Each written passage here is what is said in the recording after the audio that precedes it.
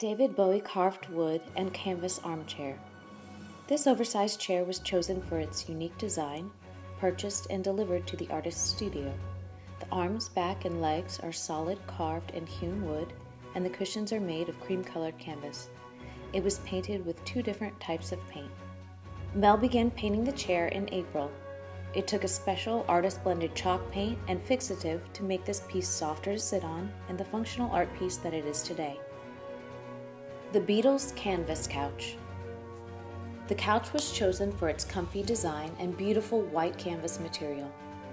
The back and arms of the couch were painted using acrylic, and the side panels and cushions were oil printed. This highly unusual mixed media beauty has been highly sought after by Beatles collectors and art admirers alike. The Fallen, 3 wood thrones. This piece began its journey as 5 separate ordinary dining room chairs and were deconstructed, carved, painted, and conceptually rebuilt into 3 thrones. The gold throne is the embodiment of Mammon. The black throne is a representation of Belial. The bones and weapons throne is meant to represent Azazel. These very unusual mixed media chairs have caused quite a visceral stir and have been on display at Ocala Wine Experience. The Palms Settee. This piece began its journey as a beautiful white raw silk settee.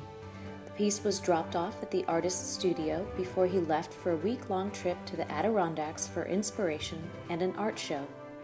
The settee has been on display in the lobby area at Angie Lewis State Farm since its unveiling. Jordan worked countless hours on the settee, and after returning from his nature trip, he gained new inspiration for the Couch Sessions live painting.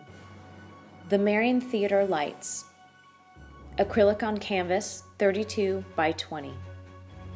The Heist, a real-life mystery.